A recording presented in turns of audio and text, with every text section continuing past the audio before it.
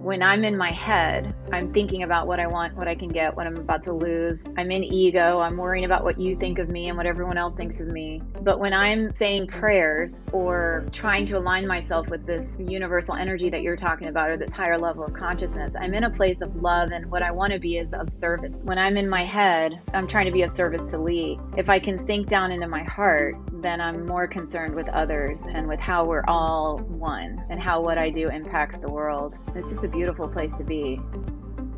Welcome to the Daily Reflection Podcast with your hosts, Michael L. and Lee M. On this show, we try to provide inspiration through interviews with members of the recovery community. We are not aligned with any 12-step or recovery programs, but you will hear them mentioned throughout the course of an interview. On today's show, Lee and I discuss the spiritual concepts around prayer. It works.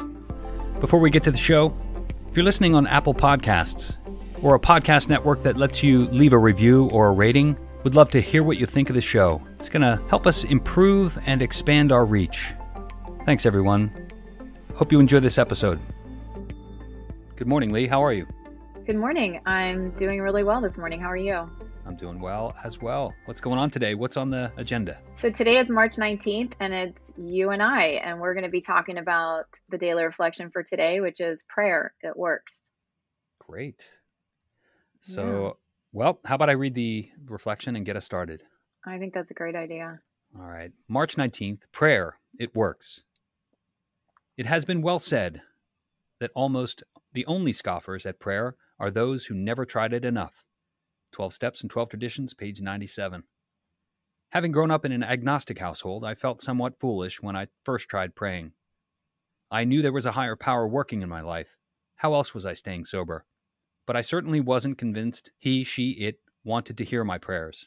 People who had what I wanted said prayer was an important part of practicing the program, so I persevered. With a commitment to daily prayer, I was amazed to find myself becoming more serene and comfortable with my place in the world. In other words, life became easier and less of a struggle. I'm still not sure who or what listens to my prayers, but I'd never stop saying them for the simple reason that they work. Wow, that's so nice. And I can relate to it a lot also. So at the very top, it says, it has been well said that almost the only scoffers at prayer are those who never tried it enough. When you first came into recovery, had you tried prayer? Yeah, I mean, my early experience with prayer was very different than today. That has to do with my introduction to religion. And, like many, I confused spirituality with religion. And I didn't do these certain things that I was supposed to do, that I would be punished. And it left me feeling really negative about the whole experience of religion and spirituality. And, when I first got sober, I initially bristled at the thought that I would have to accept this concept once again. My sponsor assured me that, any previous conception of a higher power didn't have to be what I thought of as a higher power going forward, and that I just had to have something more powerful than myself in my life. And with that in mind, I began to say the prayers that I was given in the program, first starting with the third step prayer, relieving me of the bondage of self. And I didn't really, I just needed relief. So I just said the prayers, and that's kind of how it began for me. But what was your experience early on with prayer? So I was brought up Catholic, and I had pretty much rejected that. I did do some time in evangelical Christian churches, and I was always a seeker. So I always wanted God, but yet I was drinking and using, so I really wasn't able to find much connection until I got into recovery. But in early sobriety, I was asked to pray. One of the very first things that I was asked to do was pray every morning and ask God to help me stay sober, and then pray at night if I was able to stay sober that day, and thank Him for keeping me sober. So I started praying right away in early recovery, those two prayers. And I honestly did not know if God was listening. I believed in God, but I didn't think that God believed in me anymore. And I really didn't think God was listening to anything that I had to say. The only reason I was saying those prayers is because I was asked to do them. And I stayed sober one day at a time. Later on, there was a time sometime in my first year of sobriety where I was at a family event and people were drinking. And I remember kind of looking up and noticing wine glasses, and there were 2 people in particular that were drinking wine, and it was almost like I saw these wine glasses walking around my house. I was completely focused on the wine glasses, and I was having an obsession of the mind. I was at this event, and all I could think about was the wine, and I had a very powerful craving. I didn't know what to do, and I remember going to the freezer for ice to put in a glass of water, and I opened up the freezer and I said a prayer. In that moment, I remembered, oh, I should probably pray. And I said a prayer and I said, God, please take this obsession away. I cannot drink. I need help. And the next thing I remembered, I was at a meeting of Alcoholics Anonymous, realizing that I didn't ever think about those wine glasses again and didn't pick up a drink. And that was my first kind of big awareness that I said a prayer and something changed. And that's kind of how my prayer life was in early recovery. I just forgot about it and every now and then remembered I should do it. I said the morning and the night prayer because I was asked to. But I did start to notice that whenever I prayed, it did change something. I'm cognizant that people listening, not everyone listening, is going to have the same introduction to religion and spirituality and these preconceived notions about what prayer is. So, I think it might be helpful if we just provide a definition, just a real Hmm. brief definition of what prayer is. Prayer is simply an invocation or act that seeks to activate a rapport with an object of worship through deliberate communication. So it's essentially just starting a conversation. It's an invocation of a rapport through deliberate communication. And I love that because it's super simple.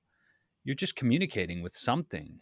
And I think if you come to recovery, if you come to a point where you're desperate, whether you believe that there's something or not, I believe that you can't do it on your own.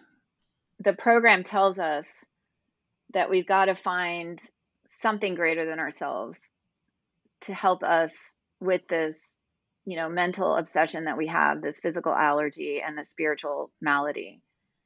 And it also tells us that it can be anything. That something greater than us can be a group of junks, it can be Good Orderly Direction, it can be the program of Alcoholics Anonymous, it can be a God of your understanding. And what we're talking about here is communication with whatever that is. And I think the program is about helping us find it. Like, I don't know that we necessarily come into Alcoholics Anonymous with any notion of what that is. And even for those of us that thought we had a notion of what that was, it's going to change dramatically probably over time. And all we're doing is initiating some sort of a communication and relationship with that. I think it's in the asking and in the communication in the form of prayer that we're calling it that we do uncover what that is for us. Yeah. So if it's just communication, for me, that means that I'm praying all throughout the day. When I have a thought, it could be a simple thought of gratitude. Thank God. That's a prayer. Thank God for another day sober. It's a prayer. When someone expresses concern for another and I tell them I'm praying for them, I just prayed. I mean, it's just that simple for me. It doesn't have to be. Now, some people will say you have to get on your knees and it's got to be, in line with their certain practice. And that's cool. I'll honor that. But for me, it's super simple. So let's talk a little bit about our favorite prayers. Now, you mentioned the third step prayer earlier. That's clearly one of the favorites. Do you want to say the third step prayer? Sure, it might be fun to pick a couple. So, my favorite in early sobriety, and I said this prayer 100 times a day, all night. I mean, it got me through my first several years of sobriety, was the third step prayer. Hmm. And it goes like this: God, I offer myself to thee to build with me and do with me as thou wilt. Relieve me of the bondage of self, that I might better do thy will. Take away my difficulties, that victory over them may bear witness to those that I would help of thy power, thy love, and thy way of life. May I do thy will always. Amen. Hmm. It's a great prayer. And you can find that on page 63 of our big book. It is a good one. I vividly Hmm. remember memorizing that one on the way back and forth to my home group in Philadelphia in early sobriety. Now, Another really good prayer I find so valuable, especially when I'm wrapped around the axle, maybe because of relationships or somebody that I've encountered, is I think it's referred to as the sick man's prayer. Have you heard of this one? I have. I love this prayer, and my I use it, and my sponsees use it a lot as they move through their lives. Now, there's two parts. The first part is found on page 67 of the big book. I'll read it. This is a sick man. How can I be helpful to him? God save me from being angry. Thy will be done. Pretty simple. But there's Hmm. also a second part to this, which can be found on page 141 of the 12 and 12. God, help me to show this person the same tolerance, pity, patience that I would cheerfully grant a sick friend. This is a sick person. How can I be helpful to him? God save me from being angry. Thy will be done.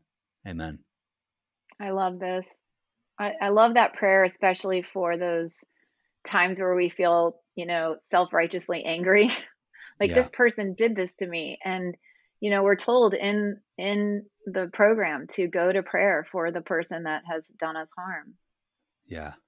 And I think there's so many opportunities for that to be helpful, especially, I mean, even practicing the program, we're immersed in the world of recovery, and we're all sick. We're all on some type of spectrum. Mhm. And I just find that those simple prayers so valuable. Mhm. What other prayers are in your inventory of go-tos? Well, I love the 11th step prayer, the St. Francis prayer, and actually it's one that I've been relying on a lot in the last year or so, Hmm. which just reminds me that it's not about me all the time, rather than worrying about what I'm getting, what am I bringing? Hmm. And yeah, it's just been something I've been focusing on. So it's the St. Francis prayer.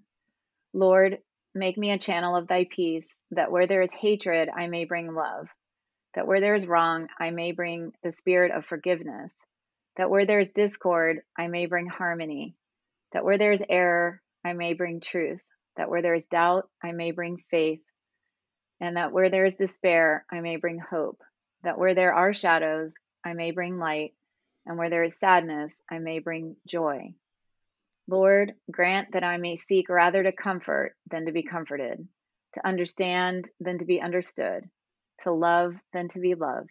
For it is by self forgetting that one finds. It is by forgiving that one is forgiven. It is by dying that one awakens to eternal life. Amen. Beautiful.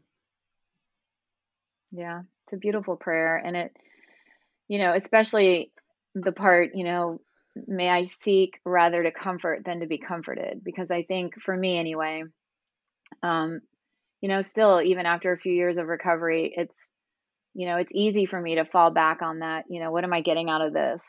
Or what am I not getting out of this? And it just reminds me that I need to be giving rather than worrying about what I'm getting. And this prayer helps bring me right back to where I need to be when I'm feeling disturbed or stressed out because somehow I'm being, shorted Yeah. something that I think I deserve. Right. Well, there's one more. Maybe we'll touch on a couple more, but this one is one that can help you start your day out. This is called the morning prayer. God, direct my thinking today so that it be divorced of self-pity, dishonesty, self-will, self-seeking, and fear. God, inspire my thinking, decisions, and intuitions. Help me to relax and take it easy. Free me from doubt and indecision. Guide me through this day and show me my next step. God, give me what I need to take care of any problems. I ask all these things that I may be of maximum service to you and my fellow man. In the name of the steps I pray. Amen. Hmm. I love that. And I'm glad you brought that prayer up because that on pages 86 and 87, it talks to us about literally how important prayer is. So at the bottom of 85, he says, step 11 suggests prayer and meditation. We shouldn't be shy on this matter of prayer. Better men than we and women and anyone. are using it constantly. It works if we have the proper attitude and work at it. It would be easy to be vague about this matter, yet we believe we can make some definite and valuable suggestions. And so I feel like, in this book that details the program of recovery for us, kind of exactly as we should be doing it, they're saying we need to do it and don't be shy about it. And here's exactly how to do it. And he goes on page 86 to tell us that when we retire at night, we should review our day, check ourselves. Were we resentful, selfish, dishonest, or afraid? What could we have done better? Could we have been more loving? And then he goes on to say, after we make our review, we ask God's forgiveness and inquire what corrective measures that should be taken. And then he gives us more details on what we should do when we wake up. And, I think that if the program is telling us that this is what we need to do to stay sober, we need to do it. And I think who we're praying to is the least relevant part of it. It's the fact that we're willing to follow direction and we're willing to try to be better people, and we're putting out to the universe this supplication of help me be better so that I can help others and so that I can do your will, whatever that is, which for sure it isn't to drink, right? Mm. Oh, I love that.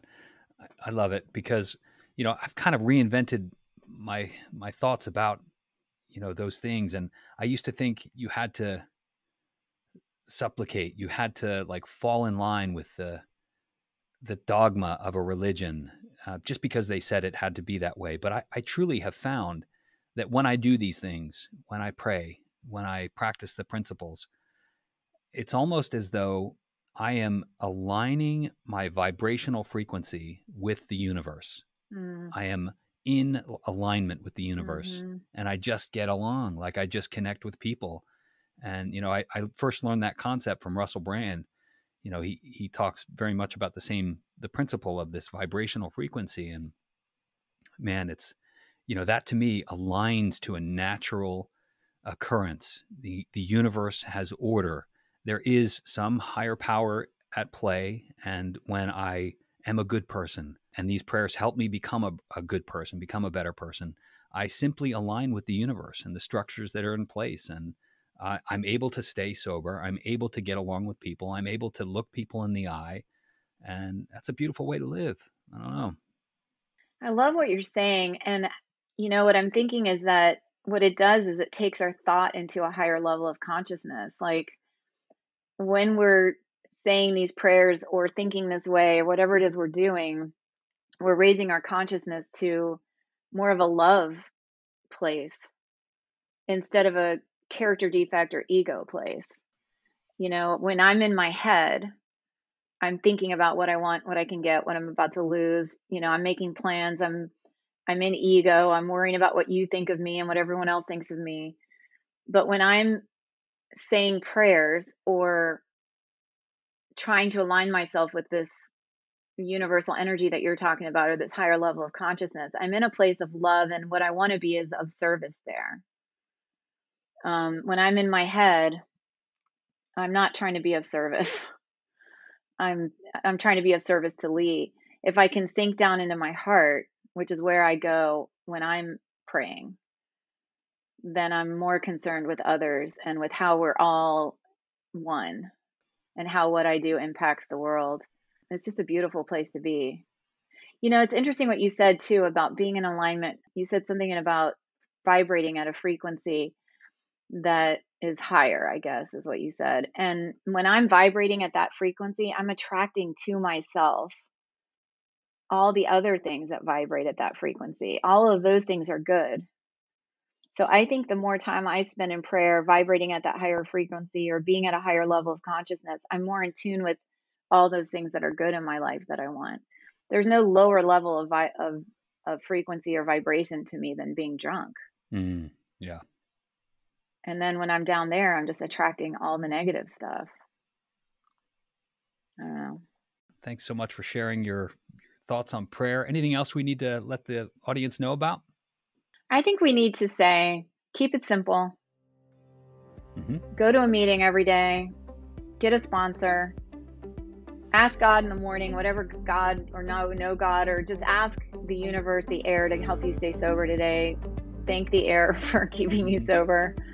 call people in the program, and don't worry about anything. Don't worry about anything. Just keep coming back and let this unfold for you. Just be open-minded, follow some suggestions, one foot in front of the other, one day at a time. Just don't drink today no matter what, and everything will be fine. Thanks, everyone. Appreciate your support. If you want to find us online, you can follow us on Facebook at facebook.com/groups/Daily Reflection Podcast. You can find us on Twitter and Instagram at Daily Reflector. If you want to read about recovery, we've got a blog. That's at blog.dailyreflectionpodcast.com. Thanks, everyone. Have a great day.